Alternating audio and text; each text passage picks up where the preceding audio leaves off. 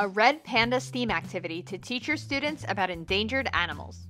All you'll need is some miscellaneous craft supplies and the animal fact sheet and math templates that are free to download on edventures.com. Start your students off by reading the red panda fact sheet to learn about its appearance and habitat. Next, pass out supplies to each student to create their own red panda mask. Start by cutting out the mask template. Then color the mask to look like a red panda. Use the available craft supplies to add fun details and decorations. Finally, attach a craft stick to the back to make a handle. Want a fun math extension? Use the measurements provided in the packet from edventures.com to draw a life-size picture of a red panda on poster paper or the whiteboard. Subscribe for more fun STEM activities such as